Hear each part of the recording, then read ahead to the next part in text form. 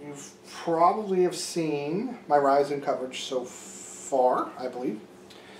And you may have seen Navi coverage. Actually, none of that's done yet, but I have to do everything from a filming standpoint in order. It wouldn't make sense otherwise. So let's take it back and keep delivering some content. I have a lot of unboxing reviews to do, so to kind of keep you going while I do some other performance videos.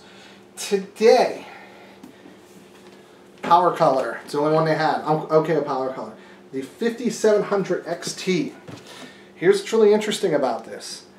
I bought it from Micro Center, launch day obviously, for $349.99. They gave $50 off the already reduced price of $50. I don't know if they're still going to do that. That might have been just a launch day thing, but just based off of what I've seen and heard, that's killer. I mean, RTX 2060 price for essentially almost RTX 2070 Super from what I've seen.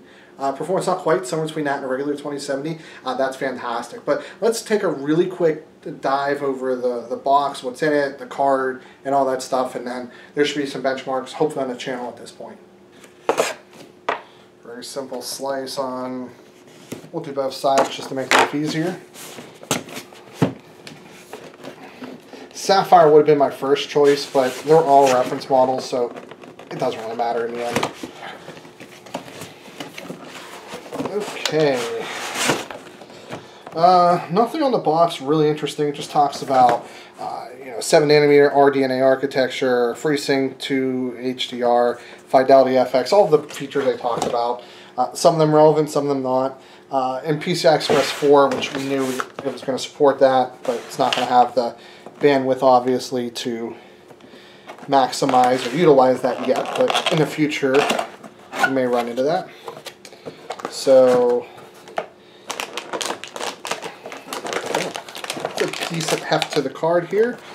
I don't think there is anything on the sides here. There's probably a booklet at the bottom. Yeah, booklet here. I don't see any power cables. No, good.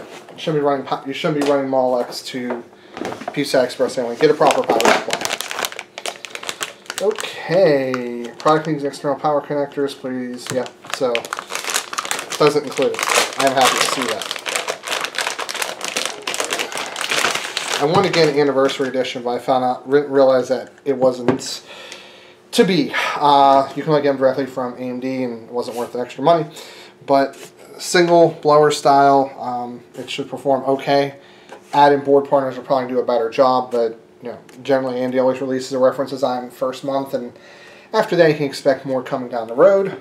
This does get powered by a 8-pin, basically a 6+2 and a 6-pin respectively. We already knew that as well. I/O, so the DVI is gone, so we're rocking with, looks to be standard 3 display ports, 1 HDMI, which is perfectly fine with me.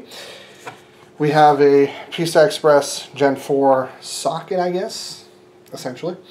And that's kind of it. So what's really nice about this is this definitely it has a little bit of heft to it. It feels pretty premium in the hand. So I'm actually thinking that the cooling should be okay.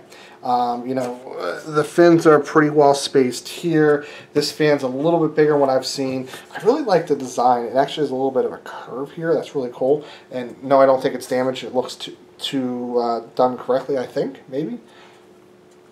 Yeah, but it's really nice. Not super large, so my Vega 64 popped up pretty high from that. So, and honestly, the other thing I want to give him credit for is including a backplate. That's nice. We don't really see that often with AMD with reference designs.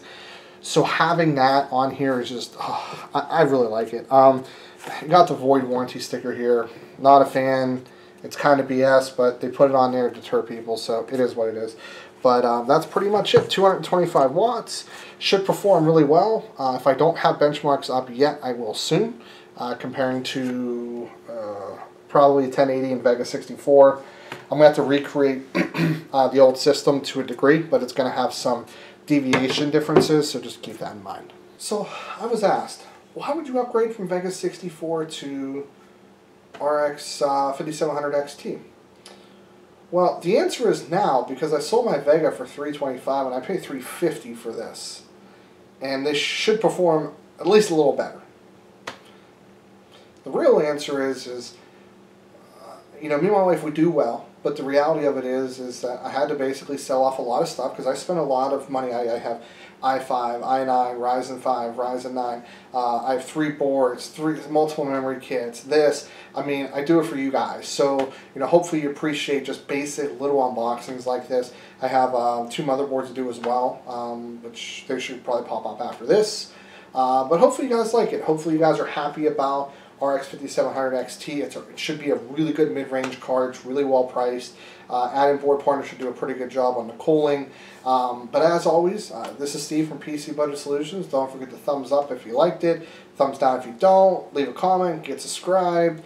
Buy anything listed below. But other than that, as always, I'll see you later on down the road.